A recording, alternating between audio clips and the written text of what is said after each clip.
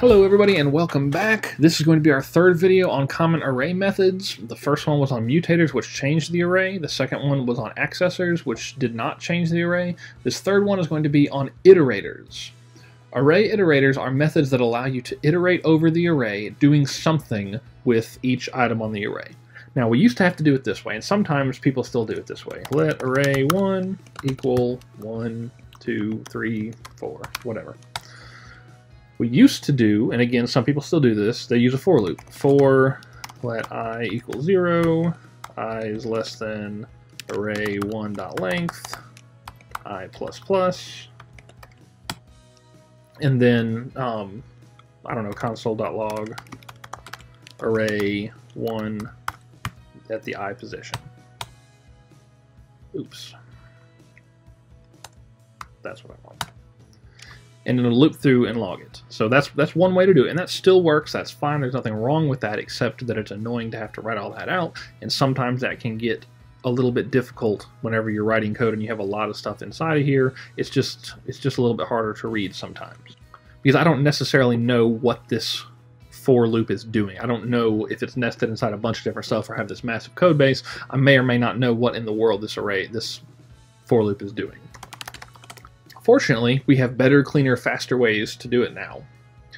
There are two methods we're going to talk about that are going to allow us to easily iterate over an array, doing something with each element. There are more of these, there's a lot more of these, but these by far are the most useful, and they're also the easiest to understand.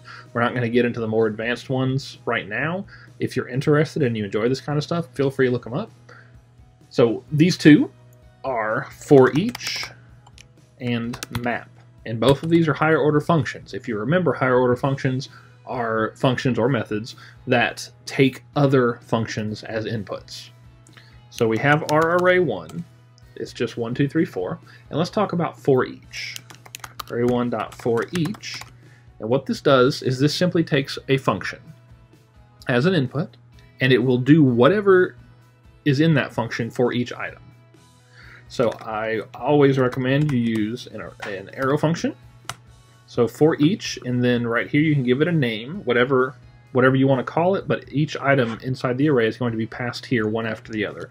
So because this is an array of numbers, you might call it num, you might call it number. So for each number, do something.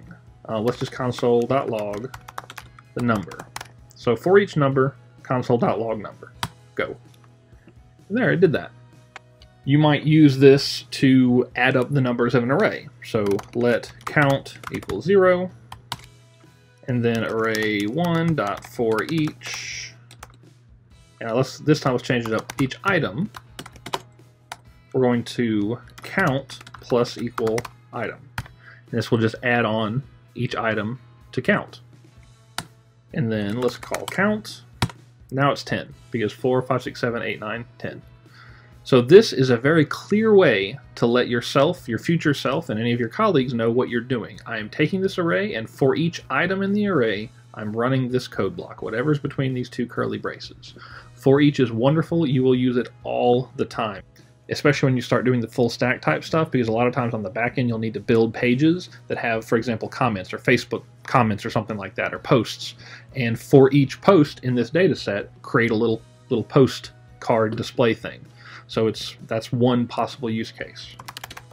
Let's also talk about the array.map, which is very, very similar to the for each, but instead of just running a piece of code or a block of code for each item in the array, it returns a new array that results from calling the function on each element of the array. So I know that's a little out there, so let's give an example. Array1, let's just call it again so we can see it. Array1.map.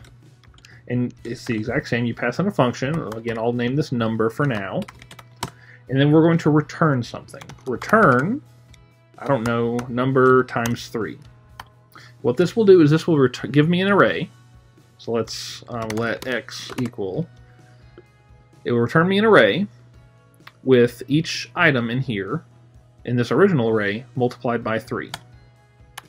So if I call x, now I have 3, 6, 9, 12. So that's what map does. It simply takes a function, and you could define this function outside if you wanted to. It's just best practice, generally speaking, to define it right there because you're never going to use it again. And just whatever you return is going to be plugged into here. So it gives you that num. So the first time it went through, it took 1, plugged in 1 here, and returned 1 times 3 as the first item in this array. Then it took 2, plugged 2 into here, and returned 2 times 3 as the second item in the array. Took 3, 3 times 3, 4, plugged it in here, 4 times 3 is 12. That's how the array.map function works. And you can do a lot more than this than just simple math. Let's let number nerd equal array1.map. I'm passing a function number. Let's just do I love number, the number plus number. And notice the shortened ES6 arrow function here. And if I call number nerd, it gives me an array. I love the number 1, I love the number 2, I love the number 3, I love the number 4. It just returned, because this returns whenever you don't use your curly braces, it returns whatever you put in here on the line. It returned I love the number plus whatever the number is. So it returned 1, plugged it in for number, I love the number plus 1, so I love the number 1, I love the number 2, 3, and 4. That's what map does. The difference between for each and map is simply for each runs the code, map returns a new array of items with that code run on it. So they're two different things. They're related, but they're two separate things. And that's it for this video. If you have any questions, please let me know. I'll be happy to help. Thanks.